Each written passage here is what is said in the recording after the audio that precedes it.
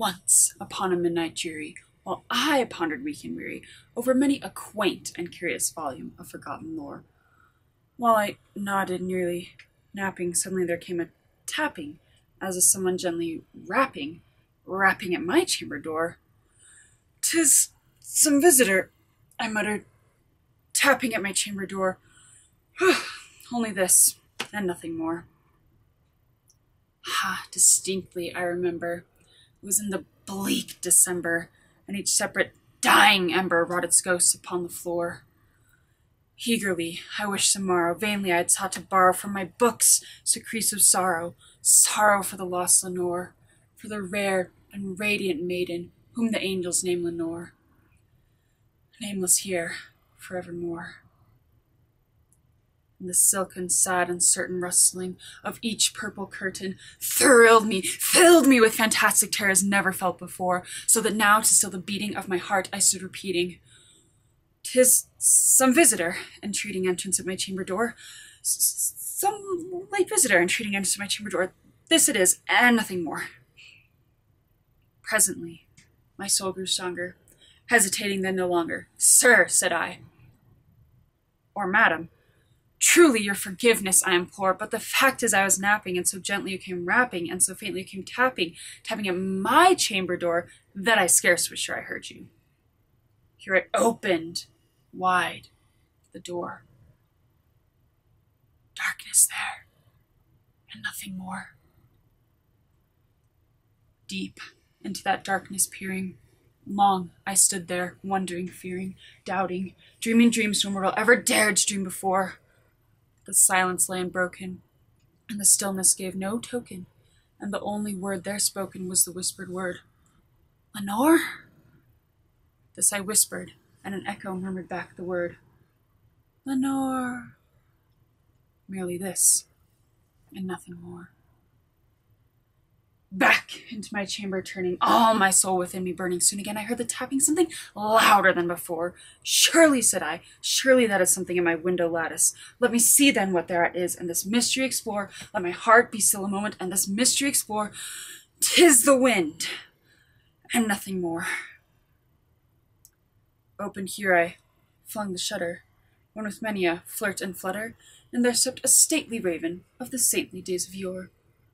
Not the least obeisance made he, not a minute stopped or stayed he, but with mien of lord or lady perched above my chamber door, perched upon a bust of Pallas just above my chamber door, perched and sat, and nothing more.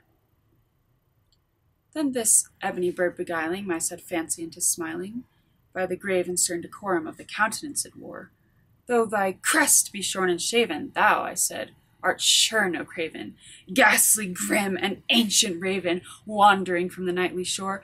Tell me what thy lordly name is on the night's Plutonian shore." Quoth the raven, "Nevermore."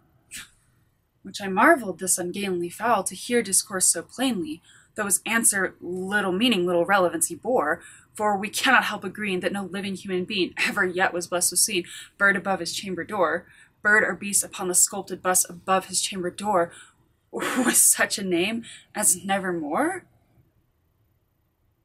But the raven, sitting lonely on that placid bust, spoke only that one word, as if his soul in that word he did outpour. Nothing farther than he uttered, not a feather than he fluttered, till I scarcely more than muttered, "Other friends have flown before. On the morrow he will leave me, as my hopes have flown before." Then the bird said, "Nevermore." Startled at the stillness broken by reply so aptly spoken, "Doubtless," said I, "what it utters is its only stock in store, caught from some unhappy master, whom unmerciful disaster followed fast and followed faster, till his songs that one burden bore, till the dirges of his hope that melancholy burden bore of never, nevermore."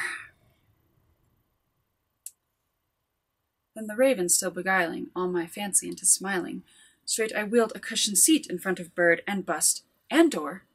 Then upon the velvet sinking, I betook myself to linking fancy unto fancy, thinking what this ominous bird of yore, what this grim, ungainly, ghastly, gaunt, and ominous bird of yore meant in croaking, "Nevermore?"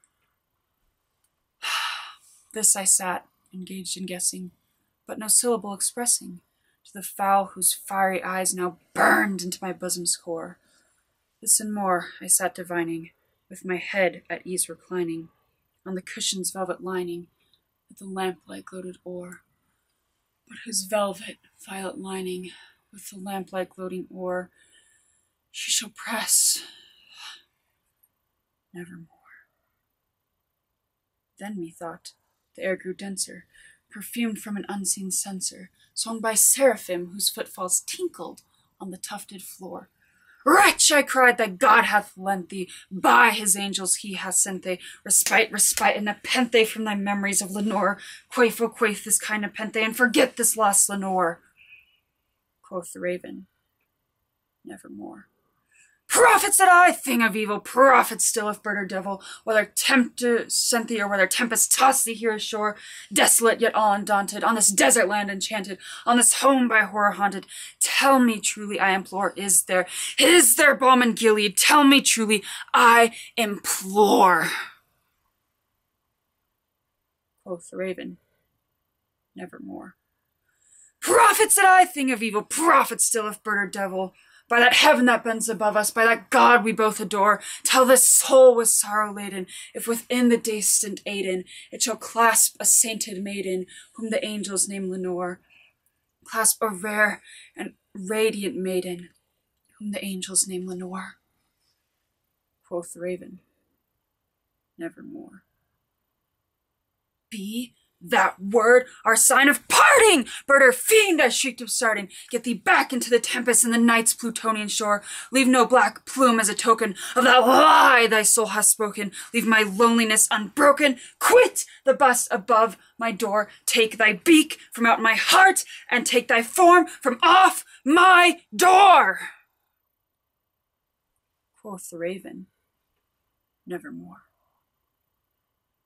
And the raven, never flitting, still is sitting